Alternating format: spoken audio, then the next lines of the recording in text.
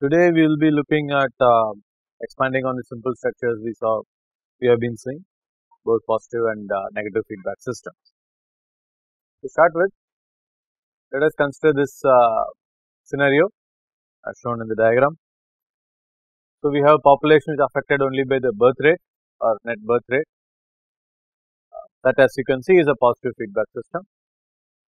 So, we are going to introduce a new variable called as a carrying capacity, which is going to define how much the population can grow.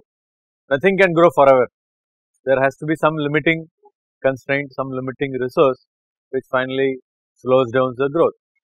So, in this simple example, let us assume it is called as carrying capacity. Now, as you can see, carrying capacity is external to the system. Now, in the first order system that we saw, the simple positive feedback system, we have seen that in population affects net birth rate affects population, and that is net birth rate is defined by something called as fractional birth rate. Now, by introducing this carrying capacity, what you are saying is, as the population grows towards the carrying capacity, it is going to affect the effective fractional birth rate, which in turn will affect the actual birth rate. So, we have positive feedback system here followed with and a negative feedback system right here. So, as the population comes closer to the carrying capacity, we would like the effective birth rate to fall down. When population is far less than the carrying capacity, then there is no real restriction on the birth rate, it can be very high. As population approaches carrying capacity, we expect the birth rate to fall, or when population exceeds the carrying capacity, we can even expect the birth rate to be negative. So, this is a very simple scenario. Before we start simulating these things, let us try to see what will the expected behavioral system be. We will try to plot the expected rate level graph. Level is another name for stock, and how we can expect the fractional birth rate to change with population divided by capacity ratio. So, let us look at those three things right now. For convenience, I have reproduced this the same causal loop diagram here. So, here we have a positive feedback system, and here is a negative feedback system.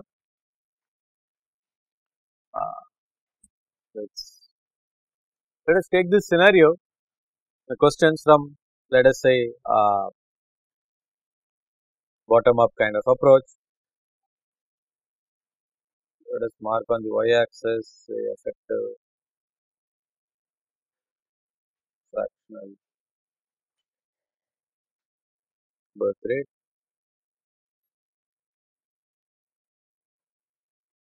and on x axis here, let us define it as P divided by C. So, let us denote carrying capacity as C. So, the population is nothing but, the ratio is nothing but P by C. Okay. So, on the x axis we have the ratio P by C, on y axis we want to plot what is going to be the effective birth rate. I will put a recall here, so that you can place it in context. We have population, we have births, and we have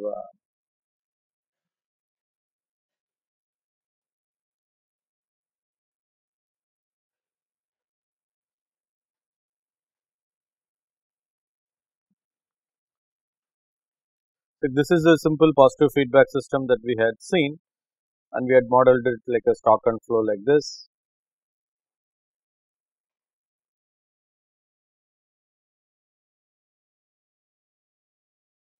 I'm just going to call it rate, and here we put a growth factor G, right.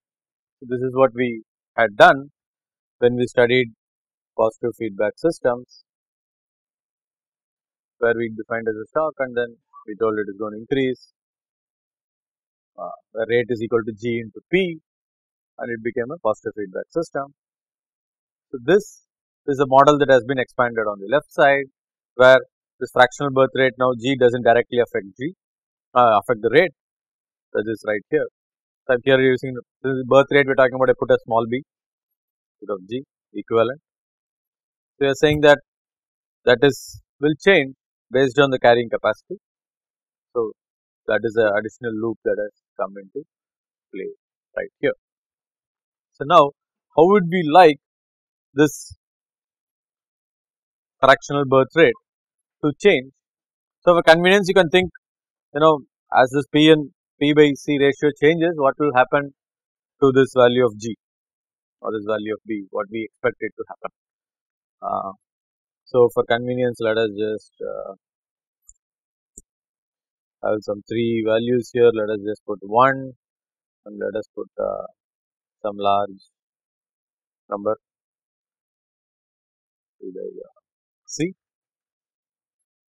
So, now if population is very low, initially carrying capacity is very large, then there is really no restriction on the birth rate, right. We can allow the birth rate to be as high as it can be, and so let us assume that birth rate starts here somewhere, and for some time we can even expect that the birth rate will be kind of is not at all affected by the carrying capacity. Right. Even suppose we have an excess of 10,000, suppose is the carrying capacity, and your current population is just 10, we can expect the birth rate to be constant.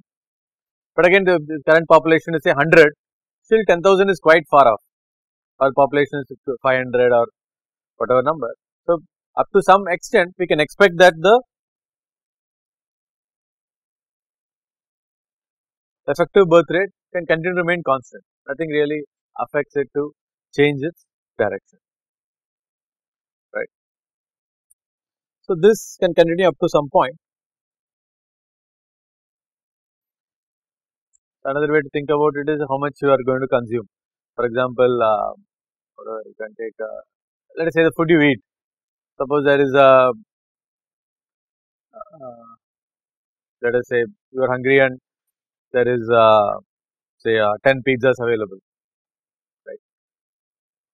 So, as per normal rate, whatever you can, your hunger is satisfied when you eat say one full pizza, then hunger is satisfied. So, there are 10 pizzas, still you eat one, your hunger is satisfied. But even if there is 5 pizza, still you will eat one and hunger is still satisfied. So, when there is excess capacity, your consumption continues to remain unaffected, right, up to a point. So, as the population comes closer to the carrying capacity, or then I will start to say ration the amount of intake. So, we can expect that this slope can slowly reduce over time, and as we approach 1, we continue to reduce, and as P and C starts to go very large, at some point the growth get halted. The population is way high. As I told, there is okay, to give an example, as I told, as we started with, there is say 100 pizza and 10 guys, so each of you have one, it is fine. Then there is 50 pizzas, 10 guys, no problem, or 50 guys, 100 pizzas, still no problem. Then suddenly it is 100 guys, 100 pizzas, still may not be any problem. Imagine there are 10,000 guys and 100 pizzas, probably you can just get a small piece of it. 1 million guys and there is 10, 100 pizzas, probably nobody will eat, you will all be busy fighting, you may not get chance to eat. So, that means your consumption effectively has dropped to 0, as P by C goes large, right. Here pizza is your carrying capacity, and population is the number of people who want to have a slice of the pizza or slice of the resource. Here we are denoting simply as the carrying capacity. This is the effective birth rate that we can expect. So, given this fractional rate value for G, if G is constant, what will be the behavior? When G is constant, we can expect a exponential growth, right. Now here in this graph it shows that this G is falling down. Then what is the behavior we can expect? As G goes down, we can expect an asymptotic convergence to the goal or a goal seeking behavior.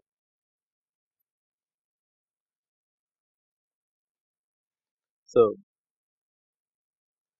this now if we model the population P over time, then we can expect a kind of a behavior like this, where initially there is a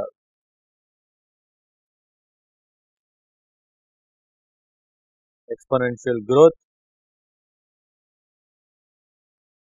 and here it became let's say goal seeking or asymptotic growth.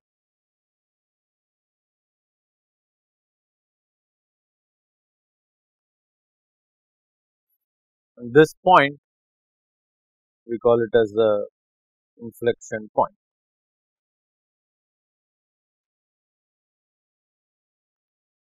The point where the loop dominance changes.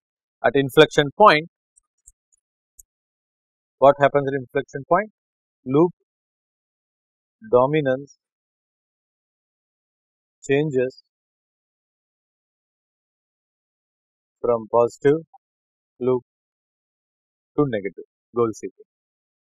So up to the inflection point, this loop is active. After the inflection point, this loop is dominant rather. After inflection point, this loop can be expected to be dominant given the ratio. It has to eventually saturate in this kind of system. So let us expand into one more type of graph.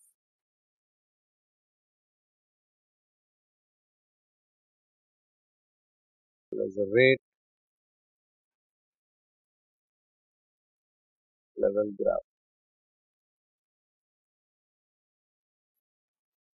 How will this graph be?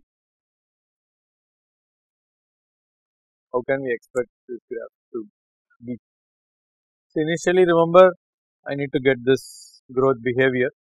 So if you recall in a pure positive feedback system, when population or the stock value goes exponential growth, then rate level graph, your rate level graph had a line like this, and we saw that whatever the positive slope, it will show this exponential growth behavior. And if it is goal seeking, then we told that the line has to be like this, right? So if I am going to get a figure like this, then I need to get a triangular or a hump shaped graph like this. Yes. So you get something like this. This is your rate or the net rate that is shown here. This net rate is what is plotted here. So just to confirm, so look at this graph. We had shown 3 different graphs with 3 different x and y axis. The first one we told was effective birth rate, or how we can expect this to change with respect to this ratio. We had just hypothesized on that, and based on that, it will okay. Here it's constant, so we can expect exponential growth, where we did value of population over time graph, and as this continues to fall and reaches 0, then it has to, the addition to the stock will incrementally reduce, will successfully reduce until it reaches the maximum value. The third graph we plotted over net rate versus level, as I told, level or stock. In our case, it is the population P, and this is net birth rate. That will be kind of hump shape. Now let us try to come up with a very simple model which can simulate this behavior for us. To do that, I am going to make an assumption. See, this curve here, as you can see, is non-linear, right. Now, trying to fit an equation for it, whereas p by c changes in value, I need to come up with a curve like this. It's kind of little more difficult. I need to come up with some if then else conditions, or I need to draw it as a graph and then say if the value of p by c is say between 0 to 0.5, take this value. If it is between this, take this value, etc. That is one way. Or if I know the equation for this curve, then I write how this birth rate can change as a function of p by c.